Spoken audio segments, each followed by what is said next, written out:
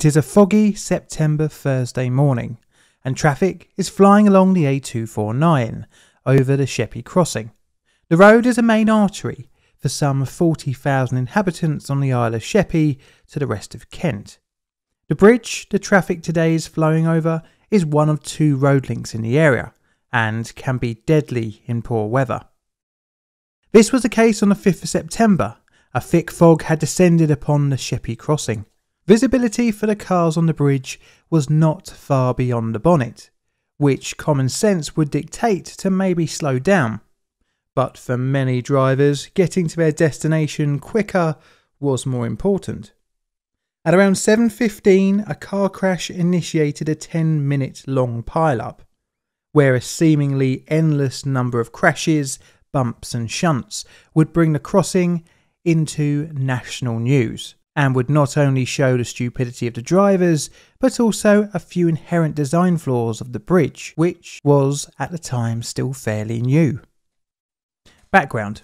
It is 2006, and a new bridge is being unveiled as part of a multi-million-pound improvement project modernising a vital link between the town of Sheerness and the M20 motorway. The Isle of Sheppey throughout its history has suffered from connection issues to the rest of the Kent County region.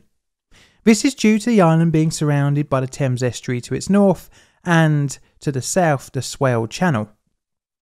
This part is closest to the rest of Kent and is also a vast marshland. Oh yes, and it's around here on a map. In the UK, roads that connect population centres are divided into three categories. Motorways, which are large multi-lane routes that connects regions. A roads, which connects towns and villages. These can be multi-lane or just one lane in each direction. And B roads, which are minor roads that connect smaller settlements. All of these types are numbered, and the route that connects the M20 motorway and Sheerness is called the A249.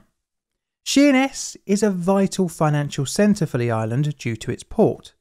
It is one of the largest foreign car importers in the UK, as well as handling thousands of tonnes of fruits and meat products from all over the world. As such, road links are vital to the area, but before 2006, the island's main trunk route had one hell of a pinch point, the King's Ferry Bridge. The Swale Channel, which King's Ferry and the 2006 crossing bridges span, is used as a shipping route, which would require a bridge design to account for this. The King's Ferry was a lift bridge design, which carried the roadway and a single track rail line. Now this is fine and all, but for one thing. Around 30,000 vehicles use the crossing per day, and up to 20 ships navigate along the Swale every day as well. Which means traffic had to be stopped to raise the deck and allow a vessel to pass underneath, and this took roughly 20 minutes to complete. Not something ideal for a major trunk route. As such, a new £20 million bridge was commissioned. Instead of a lift bridge, the new crossing would be built tall enough to allow ships underneath without stopping the flow of traffic. It would be around a mile long, have 2 lanes in each direction, no street lighting and no refuse points or hard shoulder. The 2 directions were separated by a central barrier. Initially, a tunnel was considered, but the local wildlife impact put an end to the plan, and thus a bridge was conceived. Great, you might think, but this came with a new added problem. Because of the steep gradient needed to get the required height over the Swale estuary, vehicular traffic making their way over the bridge are unable to see the summit. This opens the risk of accidents, as any instant beyond the summit can't be seen by vehicles approaching the crossing. To add more visibility issues, the roadway was unlit, meaning problems in weather conditions such as heavy rain, mist or fog. The latter was a common sight on the Sheppey crossing, as the surrounding area was marshland, a breeding ground for fog. But I digress.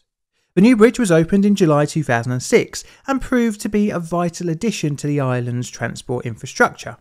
The earlier King's Ferry Bridge remained, giving an alternate route and access to Swale train station. The disaster. Cars kept on coming.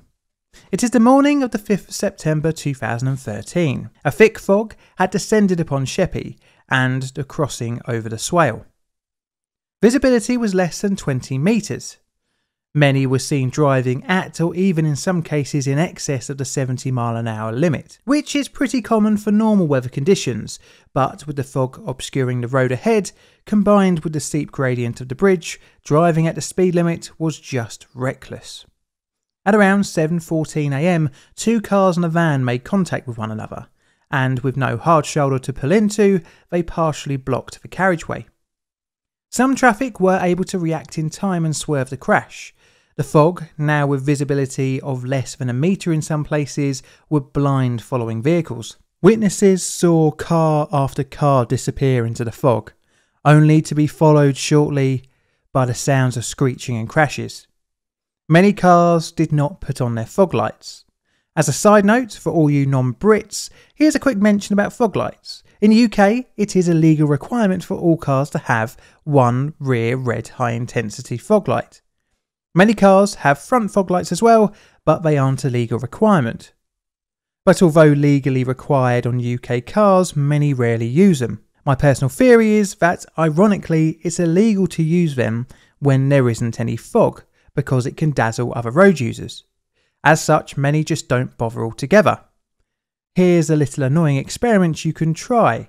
Ask someone you know to show you where their rear fog light switch is. I reckon around 70% wouldn't know. With several cars and vans now in a mangled mess, countless numbers of following cars, trucks and vans continued rear-ending more and more stranded, smashed up vehicles. The first 999 calls came into the emergency call centre, all whilst the cars continued to pile up. Here's a little snippet of the audio recording of one of those calls. Police emergency?